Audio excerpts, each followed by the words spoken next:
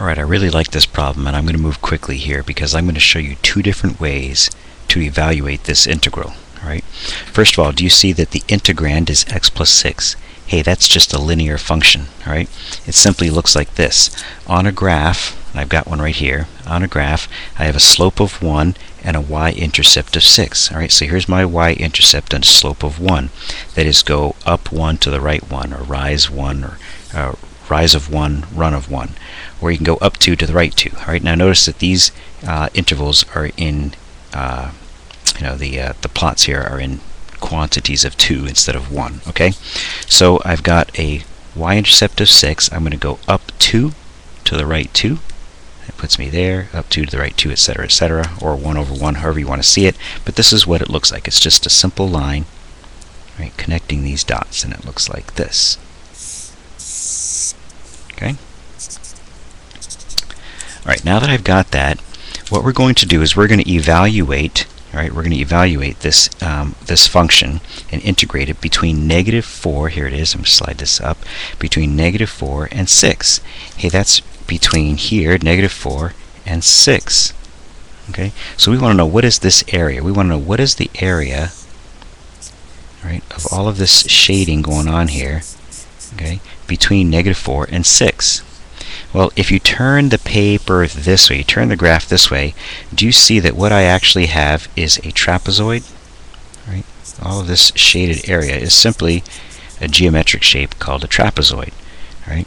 And the way that trapezoids work is you can find the area of a trapezoid, I'll write this right here, area of a trapezoid, by taking 1/2, right, the sum of the two bases. Now I'm going to put big B and little b for big base and little base, all right, times the height of this trapezoid. Now if you turn it this way, do you see that the big base of this trapezoid is this distance here, right, this distance here, which goes from 0 to 12. So that base is a base of 12, a length going all the way across. That's big B, okay? And this little b right here is a distance of 2. Alright, so I just went up 2 spaces. So my little b was 2, my big B is 12. And this area right here, this length right here, is my height. Right? So I'm going from -4 to 0, well, that's distance of 4, all the way out to 6. So 4 plus 6, hey, that's a total distance of 12. Alright, I've got everything I need. This is my little b. This is my big B, capital B right here. And I've got a height, right, that was my big B, and I've got a height of 10. So using my trapezoid area formula, what I have is I've got 1/2 the big base, which was 12, plus the little base, which was 2, times my height, which is 10. And I hope you see that that's just a 14 inside the parentheses. Half of 14 is 7, and 7 times 10 gives me a total area of 70. Okay, so that's one way to evaluate this, knowing that my integrand x plus 6 was simply just a line. That's all it was. Right? And we were out evaluating between -4 and 6. So my total area, in this case happens to be a trapezoid, was 70. Alright, but what if you didn't want to graph it? You could actually work this problem out using another method.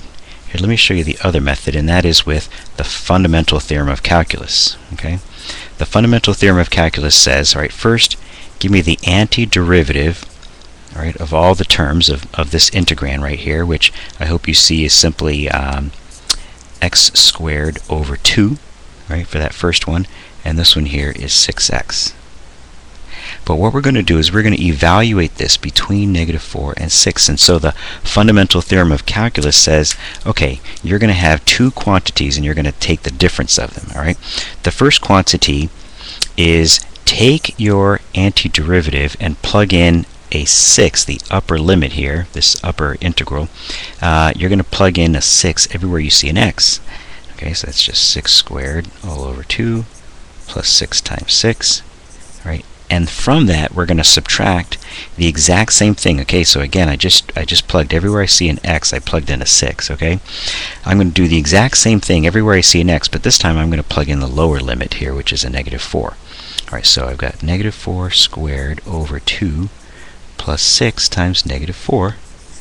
Right, and again, I plugged in a -4 everywhere I saw an x. Alright, so here's a little bit of math. This isn't too hard.